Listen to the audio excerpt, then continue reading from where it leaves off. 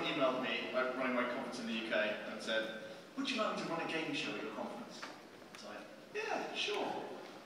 F it, I thought. Is that what I should do? Yeah. And here we are, 3 years later. This is the 3rd appearance at International RubyConf. Absolutely. What I've never done when I've introduced Andrew before is point out the thing you're seeing on the screens and these. Andrew's built this himself. Yeah, well, so like it's not just a feat of presenting. This is presenting. It's also a feat of engineering. So, ladies and gentlemen, please welcome us.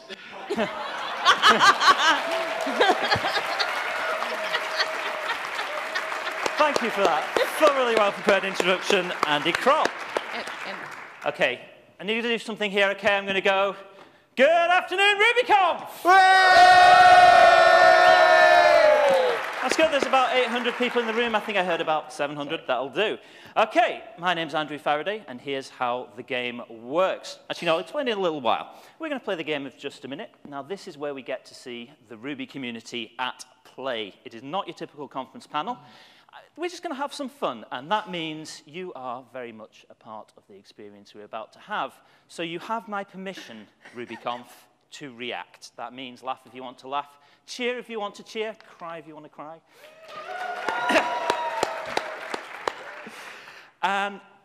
Yeah, one thing I'm going to have to ask for you, I'm going to start the game in the traditional way in a short while. I'm going to boisterously welcome you to the show, and the theme music is going to come in. Now, as soon as you hear that piano, I need you all to put your hands together, raise your voices, and raise this rather beautiful conference room roof. Can you do that for me? Yeah? He can. Yeah. Here we go. Welcome to Just a Minute.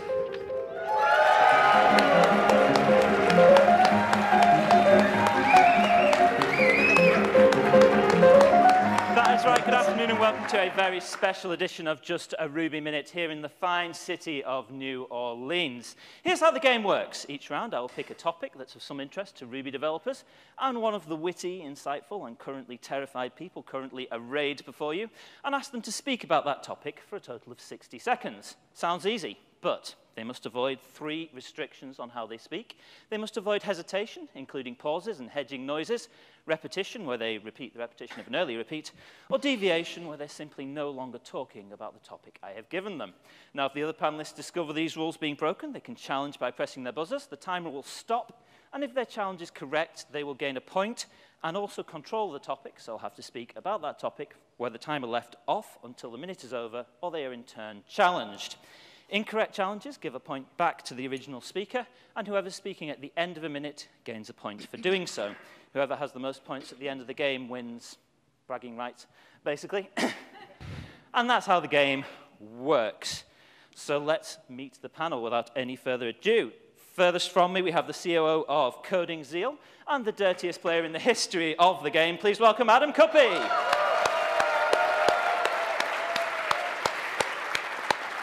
Next up to his right, we have the creator of the one and only GOAT user stories. Please welcome Tara Scherner de la Fuente.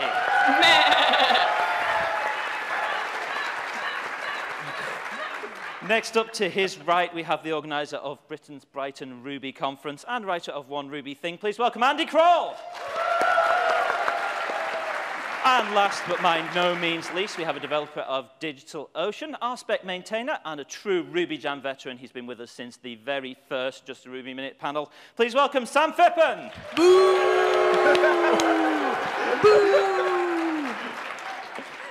Wow. I think get to round 2 -1 is the... That is a record. And Sam, you are first up to speak. Your topic's pretty meta, actually. It's speaking at a Ruby conference. This is Sam Phippen on speaking at a Ruby conference without hesitation, repetition, or deviation, starting now. Right now, what I am doing is speaking at a Ruby conference. I spend a lot of my time speaking at Ruby conferences, such as this Ruby conference that we are currently at. When many people are speaking at a Ruby conference, they come together to speak at a Ruby conference about topics involving Ruby and conferences that, yep, thank you very much. As much as I enjoyed that, repetition of conferences. Yeah, he's right. Yes. Like, definitely 100%. Quite a lot of hesitation as well. That's right. So, Andy, you have 28 seconds remaining, starting now. In my experience of speaking at a Ruby conference, it is unremittingly terrifying to a degree that is unsurprising to those of you who saw my talk this morning, where I, speaking at a Ruby conference... That's good. Hesitation. Hesitation, absolutely. Tara, you have 16 seconds remaining, starting now. When I am speaking at a Ruby conference, I like to talk about things I know, like cats and goats and walruses and... repetition of "and" a lot in the list. Pretty harsh, but there was 4 ands there. I have managed not to curse. I count this a win. So, Andy, you have 6 seconds remaining, starting now. Yeah. When speaking at a Ruby conference, it is very important that you keep your language Adam? Repetition of your. Absolutely. Did anyone hear your before? Sam has nothing to do with this. If I get to boo someone else, then, like... You can't call them by your nickname. I'm going to call that an incorrect challenge. Andy, you gain the point. You have 0 seconds remaining. And a point for the end of that minute. That was Repetition less of than a tenth of a silence. second. Okay, Adam, you are next up to speak. Interesting topic. You have coders in movies. This is Adam Cuppy. Coders in movies. He's puzzled. Starting now. For starters, coders in movies is a myth. There are, in fact, no coders in movies because most movies center around a protagonist and an antagonist that know very little about coding in movies themselves. Instead, what we look at is the insightful nature of coders in movies and how they think through a problem to find a better and more ideal solution to solve a world against robots, chickens. That was a very elongated pause there, so I'm going to call hesitation. That was definitely a hesitation. It was 30 seconds. I was clearing my throat. I mean, 32 seconds is a good start. Okay, Sam, you have 28 seconds remaining on coders in movies, starting now. I think when we programmers observe coders in movies, we very quickly realize how ridiculous coders... Repetition of we? We are coders. Hey, he said I was the dirtiest player. Come on now. No. Does this surprise you? A 2 count is not enough on a connecting word. Fine. So No. there was 2 we's, and I noticed Adam has not had any points yet, so I'm going to give you that one. Yay! Yay! So, Poor Adam, you Boo. have 21 seconds starting now. Like I was saying, coders in movies are vastly different from the rest of the people in movies. Repetition of people from his earlier speech. Yeah? Yep. Got to give you that one. I got this. I got this. So, Sam, you have 14 seconds remaining, starting now. The thing about coders in movies is that often in movies they portray a very inaccurate depiction of coders who typically don't conduct practices like typing very quickly with 2 humans on a keyboard.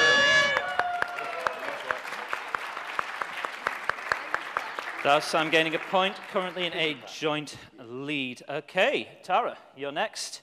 Your topic is visiting New Orleans. This is Tara Sherna de la Fuente, even, on visiting New Orleans, starting now.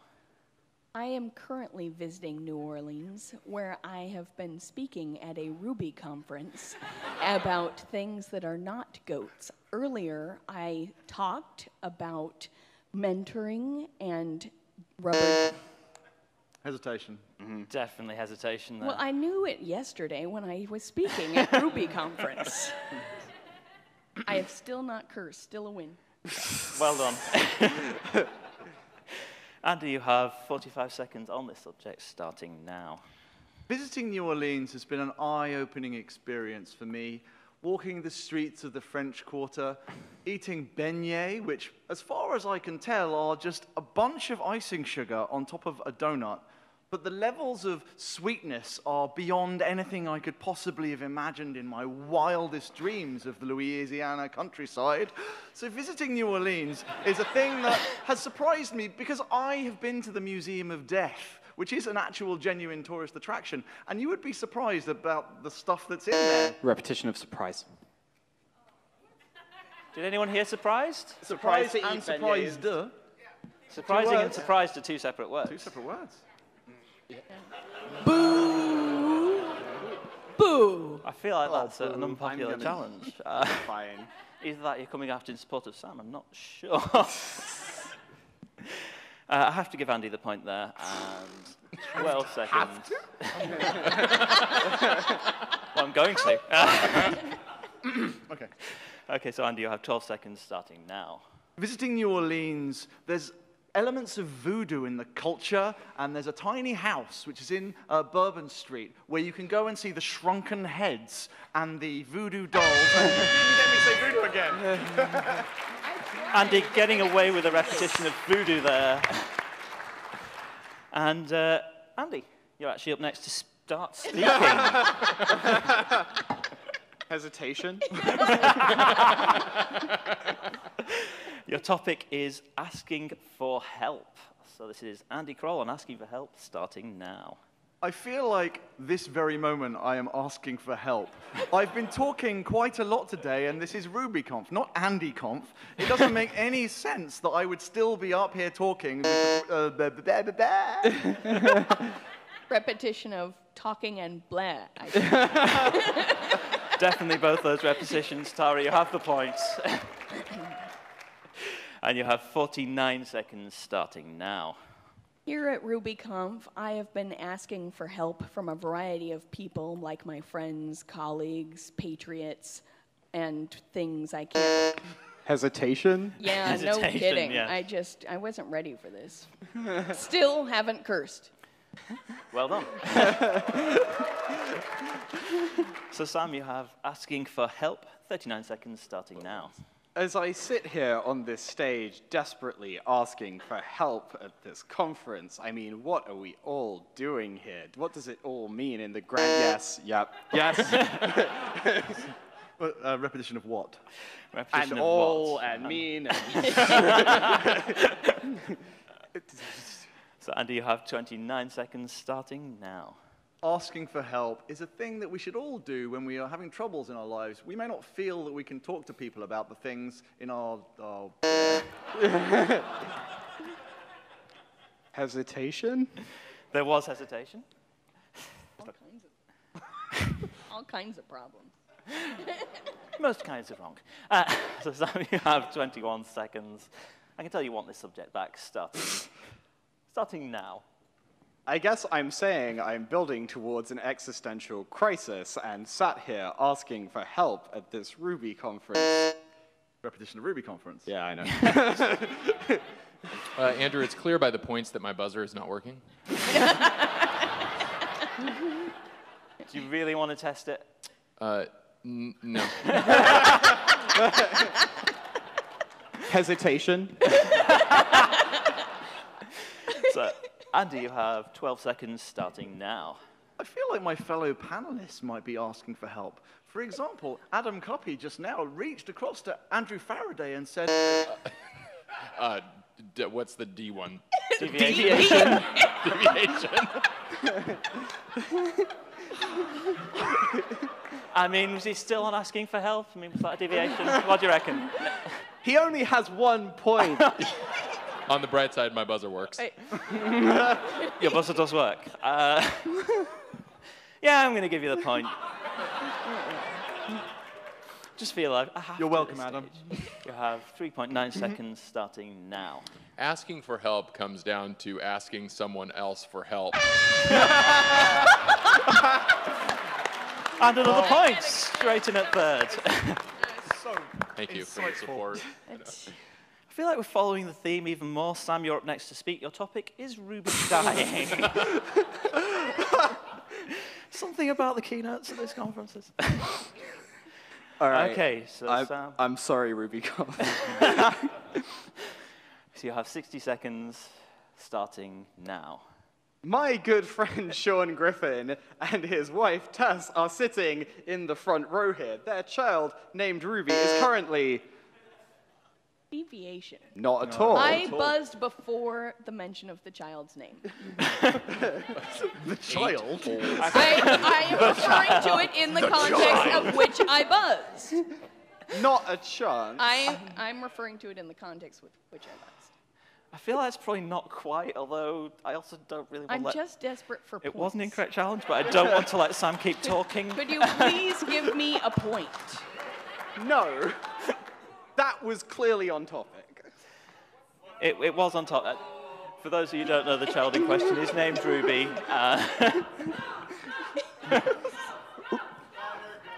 Repetition of goats. Fear of the wrath of that part of the audience there. I'm going to give Tara the point.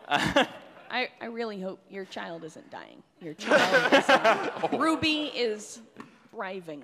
I even apologized to the conference before I did it. Come on. You got Matt So, sitting Tara, right in front of you. Tara, you have 52 seconds. Is Ruby dying? Starting now. When we ask, is Ruby dying, it's important not to bring up the potential death of children, especially if one is on stage in front of Okay, parents. you've been buzzed. Sam? There was a hesitation when everyone laughed. Because it's a hard topic. That was not a Thank you. It is a hesitation. difficult, challenging topic to discuss, Sam.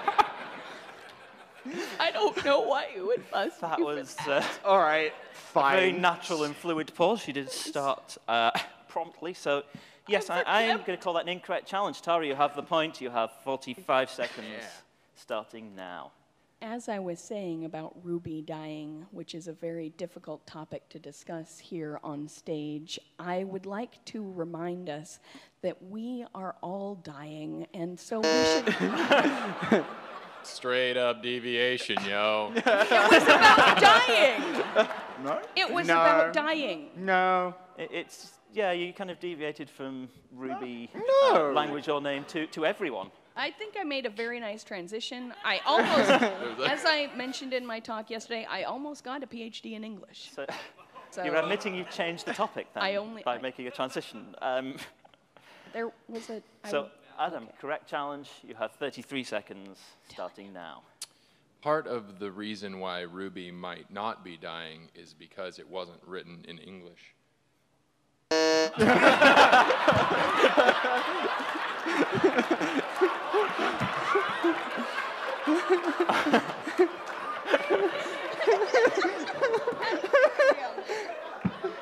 I mean, it was lovely and This is a dramatic, but it was disaster. hesitation.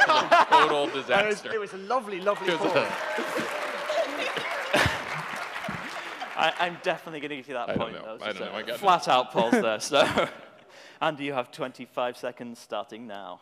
It's a question we've been asking ourselves today. Is Ruby dying? In fact, death has been a subject in both of the keynotes in the last... He just did it. There was definitely hesitation. There was also deviation because we've had 3 keynotes so far.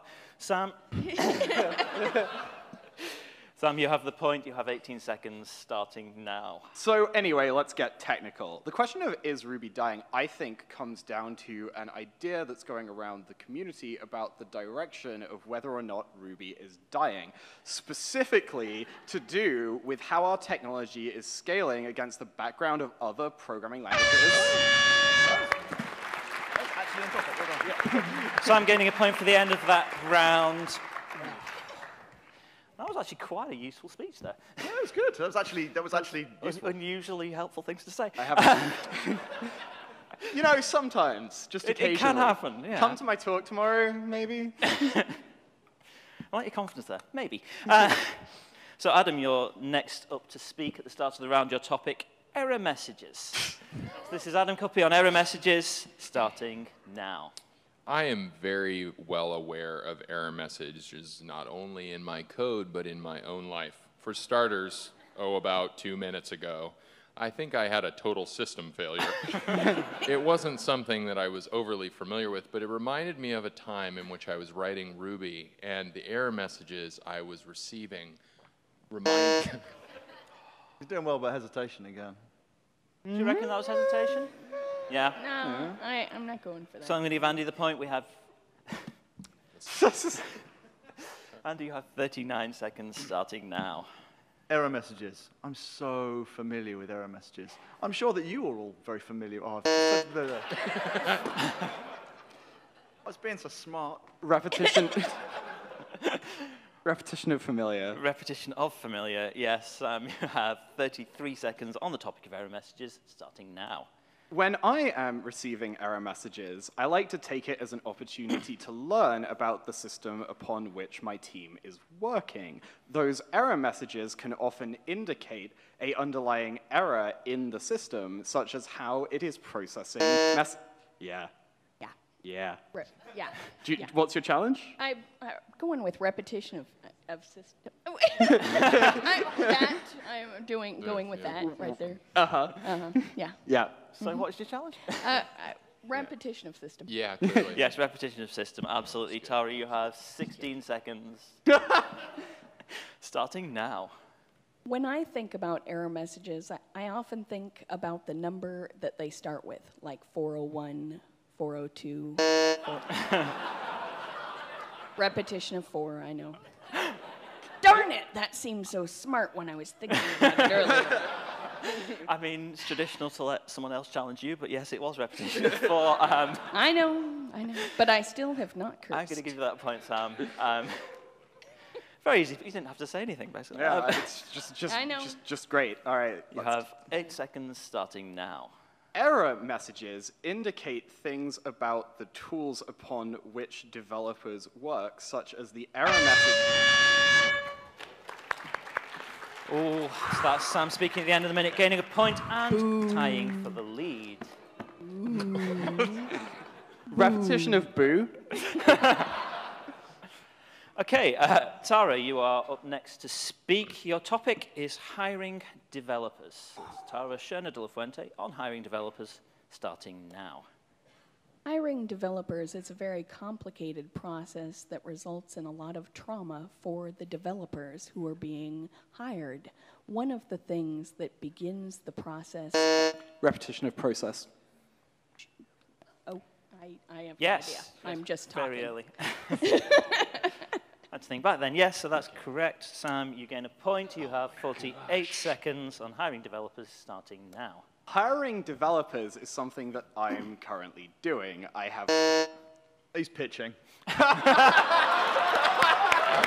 Absolutely. Yeah. Deviation from the game into a pitch. No one likes someone pitching from the stage. I mean... Yep. That's... I was going to talk about my experiences interviewing, but... No. I mean... Totally, I'm on board with that. It's not technically Andy's breaking the rules of just a minute. However, I enjoyed that so much, I'm going to give you the point, Andy. However, I'm going to let Sam keep on speaking. So you have 44 seconds, Sam, starting now. Well, that's unprecedented, but anyway. One of the experiences I'm having interviewing many developers is that I have to ask them questions about the backgrounds that they have, where they've been developers before, how they've hired. I was going to let 2 days go by, but 3 is repetition of... That's a problem. Yeah. And how as well. Yeah. Yeah. Yeah, it's fine. You're not in charge, boo. So, Tara, you have 29 seconds on hiring developers, starting now. When I was in human resources, I wasn't hiring developers. I was working for the Boston Symphony Orchestra, where I was hiring musicians and people who did benefits coordination. Often I had to read resumes full of errors, like, I am a sign language interrupter. Do you know what that means? That means you run... Repetition of means. But this was a good story. Yeah. It was a good story. Yeah. You ruined it. You're never gonna know. No? Yeah. I mean, I love the story, but it was deviation about 20 seconds ago. Sam, yes, you get Still the haven't point. cursed. You'll have 8 seconds starting now. When I am hiring developers, I like to consider the developer's resume their... Repetition of resume. Nope. Oh, was it resumes? From before. No, Yeah. I didn't say resume once. I was the one who said anyone know? resume. Yeah. Oh, I mean, I great. hate to stand up for him, but I feel really bad about it. Because I would say CV because I'm European, but I was using it to not repeat myself from earlier. He's so clever. Boo. I can't remember it being any earlier in your speech, so I'm going to call that an incorrect challenge. Sam, you've got the point. You have 1.4 seconds starting now. Hiring developers. Sam, they're taking a strong lead. I think we're going to have to make this the last round today. So, Andy, you're next up to speak. Your topic is managing dependencies. Just a nice, easy one to go out on. So that's Andy Kroll on managing dependencies, starting now. There are many ways to think about managing dependencies. There's bundler or gem files. Repetition of gem files. Yep. Absolutely. What? That, Yep. that was an incorrect challenge. Oh, dang. Oh,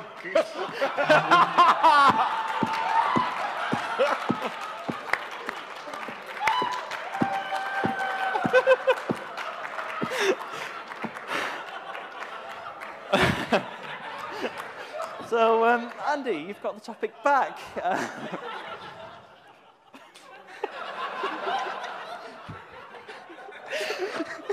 With 56 seconds remaining, starting now. Managing dependencies is a thing that we do in computer science or programming.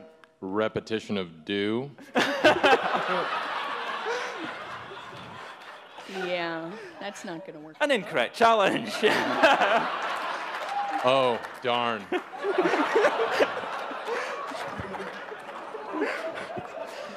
Andy, you have 51 seconds remaining. Starting now. One of the things about managing... Repetition of things.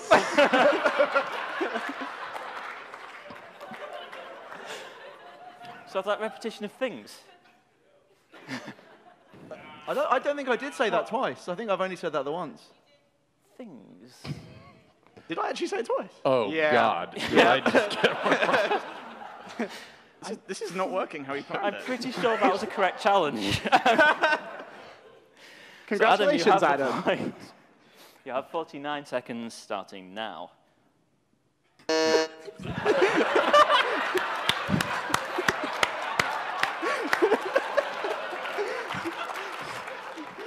I feel like Adam was hesitating.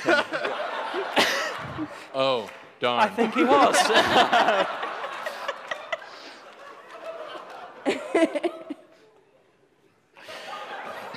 This is more fun than just playing the game. I'm enjoying this. So Sam has 15 points, and Andy has 15 points? That's true, and we're in the Oh, last they're round. so close. So Andy, you have Oh, 48 seconds remaining, starting now. One of the things about... Repetition of goats.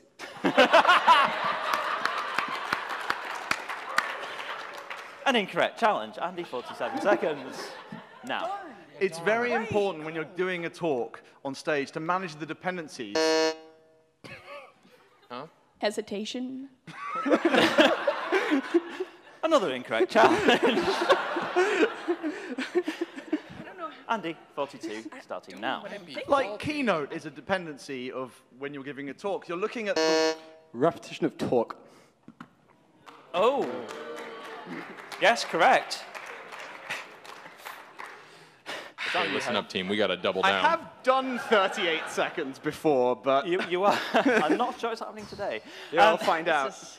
So, Sam, you are currently Don't in get this second wrong. place. 38 seconds remaining on managing dependencies, starting now. When I think about managing dependencies, there are many programming languages that I could go to, such as Golang, Ruby, Rust, Perl, C, JavaScript, Java, Assembly, Fortran, COBOL, Forth.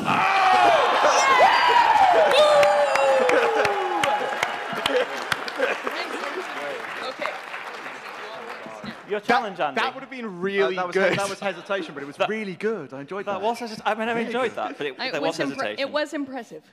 And hopefully your last time speaking. Jeez, I hate when mum and dad fight. So, Andy, you have 21 seconds starting now. Managing dependencies utilizes a system of... Repetition of goats. An incorrect challenge. Andy, you have 18 seconds starting now. All right. When you're up here and you're holding one of these in your hand and the dependencies you have are on your co-panel... Definitely 100% hesitation. Definitely hesitation. Sam, you have 17 points, 12 seconds remaining. It'll be all right. Starting now. It'll be all right. A further exhaustive list of computer tools might include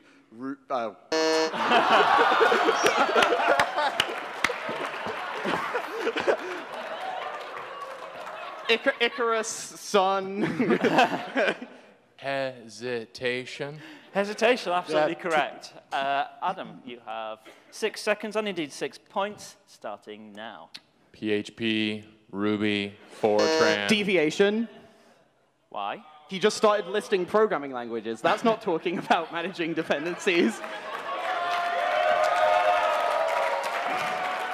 I'm afraid that is correct. You gain a point. Interesting. Okay, Sam, you have 2.4 seconds on managing dependencies starting now. Managing dependencies is a thing. Repetition of thing. I didn't finish the word.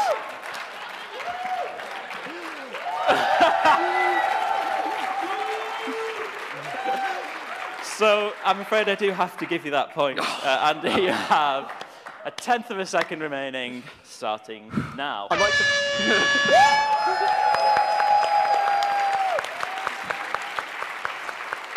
Okay, thank you very much for joining in my very favourite thing, RubyConf. You've been an amazing audience. It remains for me to thank Ian Mester, who created this game so many years ago, and Nicholas Parsons, who's been hosting it in the real world, where it's actually a proper thing, for all those years. Thank you very much. I've been Andrew Faraday, and please join me once again for appreciating our panel.